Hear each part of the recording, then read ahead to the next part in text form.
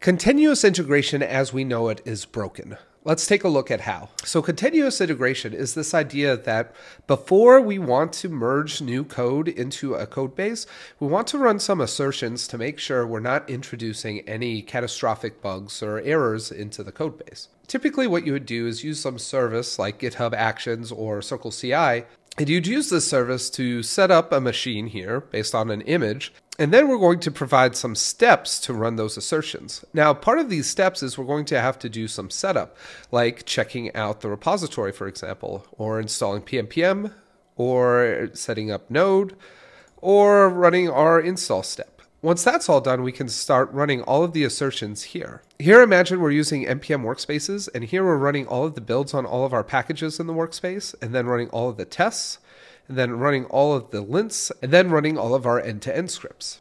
And this setup looks pretty reasonable and pretty straightforward. There's only 29 lines of code here, and our assertion steps here are pretty straightforward until you get into some of the details. So for example, take this use case where our workspace actually has 3 packages: utils, frontend, and backend. And because of the way our build is set up, we actually need to make sure that utils is always built first before we can build our front end and our backend packages. So because of this, we actually need to start ordering our build.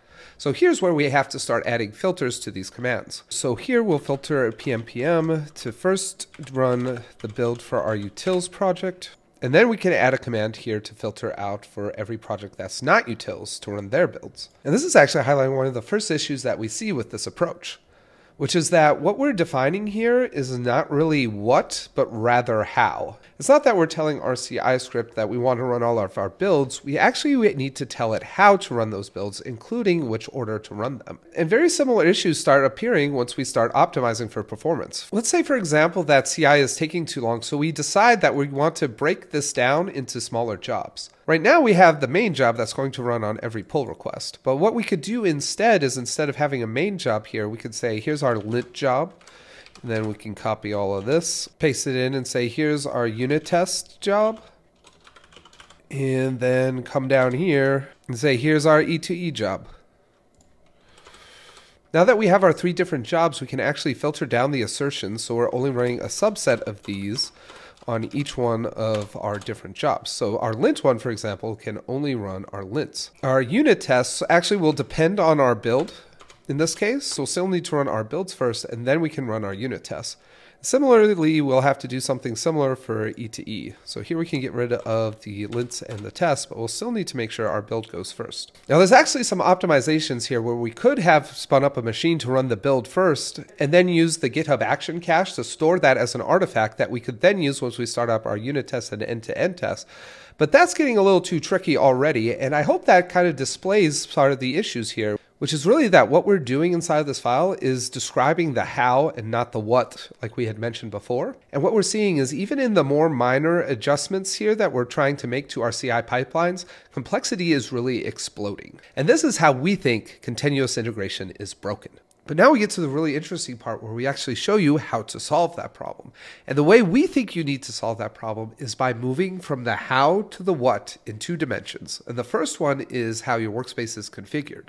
Let's take a look at that same example that we had seen before. I've actually got one up on screen here, and I'm going to use some of the NX tooling to see the full project graph as described in NX.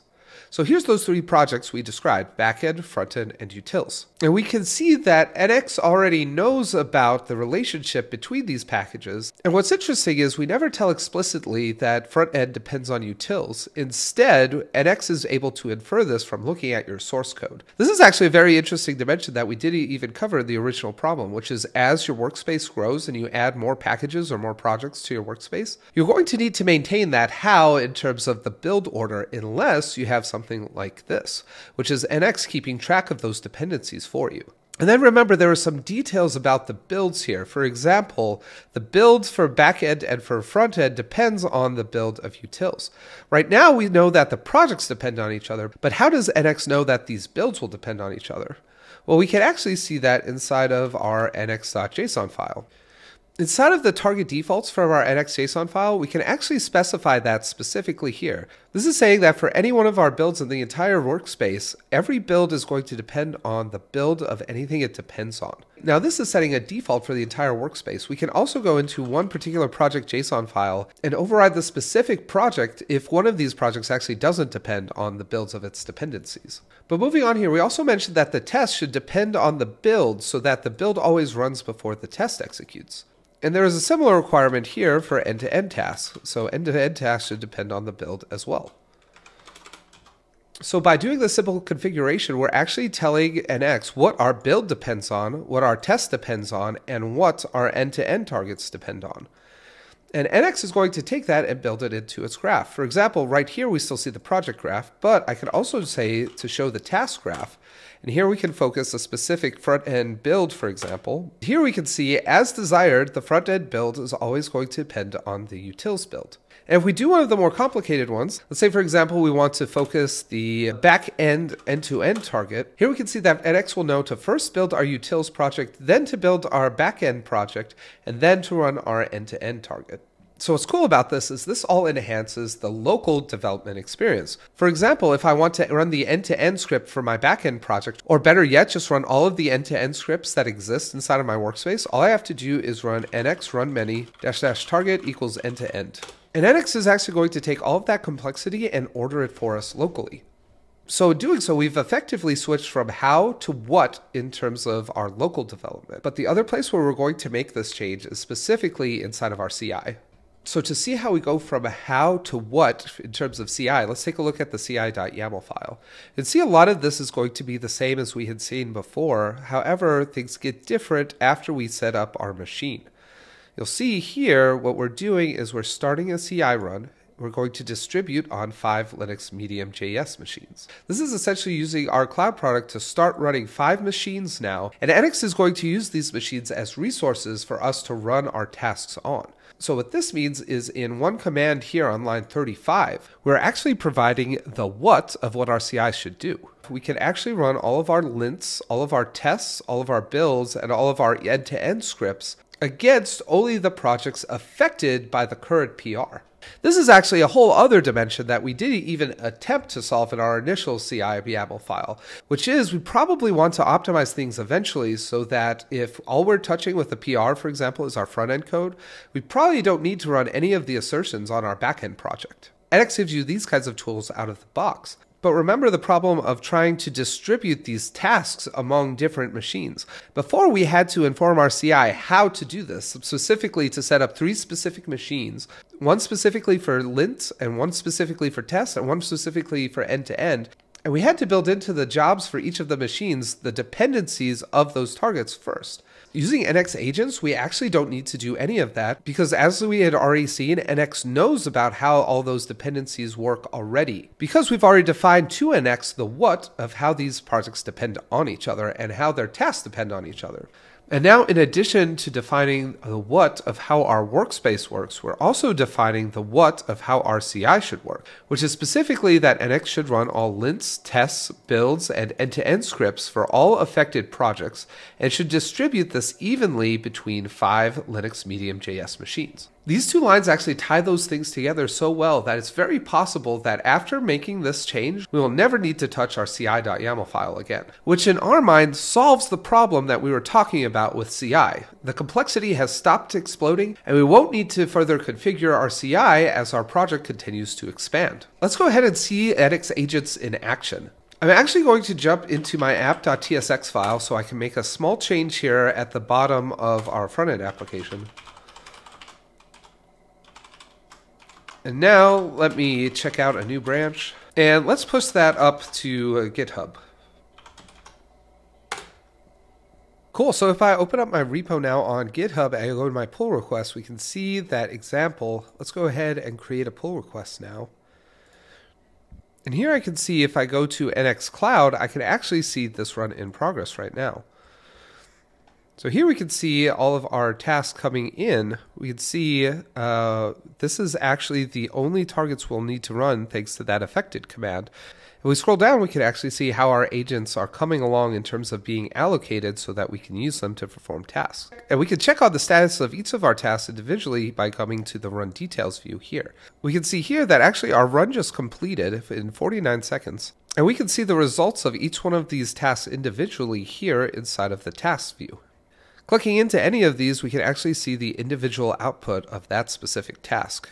Coming back to the PR now, we can see that an NX Cloud report was generated for our PR, and we've got the green light to go ahead and merge our pull requests. So let's go ahead and do that.